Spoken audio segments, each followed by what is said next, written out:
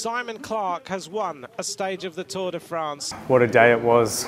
You know, we've gone in many breakaways and we have had many attempts at trying to win Grand Tour stages, and you know, I don't know what number breakaway this was for me in terms of hunting Grand Tour stages, but to have this one come off the way it did was just incredible, and to watch it back now is just, you know, a dream come true that everything went right on one day. We're now at 5.6k to go. We've just come off the last sector. There's only myself, Edvald Boasson-Hagen, Taco van Hoorn, Nielsen Powless, and then his teammate Magnus Cort Nielsen, who's just done a big pull, and he's now 50 or so metres off the back with halfway down the last sector. I said to myself, don't even think about the finish until you get off the last sector safely, because you know you can puncture and anything can happen. Just over 5 kilometres to go when we got off the last sector, where I was like, right, game time. The chances of them catching us back in that minute back in the last 5k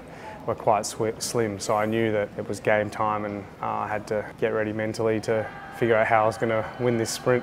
I get into this kind of zone state in situations like this where everything becomes oblivious and I just block everything out, and all I focus on is, right, who I'm with, what's their game plan going to be, and how I'm going to react to that. I knew someone was going to go long, and I was 99% sure that was going to be Powless, and I was pretty sure Taco was going to keep a close eye on myself, and so I knew I didn't have to watch Taco very close because I knew he'd be watching me, and so then it was just up to me to keep an eye on either Boasson-Hagen and Powless, and hence why just before Powless goes, you can see me lining up on Boasson-Hagen's wheel. So I see Nielsen go, and I kind of twitch a second, get ready in case Edvald does react, but he chooses not to straight away, and I said, well, you know what?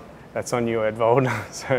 so I knew this corner was 800 metres to go, this left-hander, and I was chilled until we got close to this corner. I thought if he doesn't go pretty soon, we're not going to catch Powless. It's might be a bit hard to see from this behind camera angle, but if you see when we go through the corner, I actually left him a couple of bike lengths gap, and if you see here, just after the pedestrian crossing, he looks back and he actually sees that I'm not like hard on his wheel. That was enough. I did that just to give him a bit of bait to think that he can get the jump on me, and he took it, and he came out of that corner and hit it straight away. And obviously you see the gap between myself and Boasson-Hagen, which is not ideal, but it's also a risk I had to take because he wasn't just going to ride the two of us back to Nielsen Powless. So I tried to keep that distance where I'm still in his slipstream and getting a benefit, but I'm not hard on his wheel, so he looks back and goes, well, I'm not going to just drag you back to Nielsen. And then as you see me catching Powless here with 400 to go,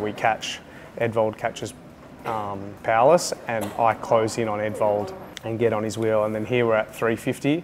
And as we go past, I purposely move here across onto Boasson-Hagen to kind of open the door for Taco. One, to kind of make him think that I'm a bit cooked and that I don't have the sprint left, and I'm across. And he took the bait and went straight away. From then on, it's just all out to the line. And I knew I didn't have much of a sprint left at this stage, and Taco was just going full noise. And I actually counted. I really only did 12 pedal strokes in the wind as late as possible. And you know, that was the difference between winning or losing. You cross that finish line and you find out that you're the winner, and it's suddenly all those sacrifices and all those hard moments over this winter and over the years suddenly become worthwhile, you know, just like that. You know, it's hard to hold that in. You know, there's a lot of hard yards this winter without it, you know, without knowing what my future was going to be, but just believing that I was doing the right thing, and that if I stick by my guns, that someone would give me that opportunity and I'd be ready to take it with both hands.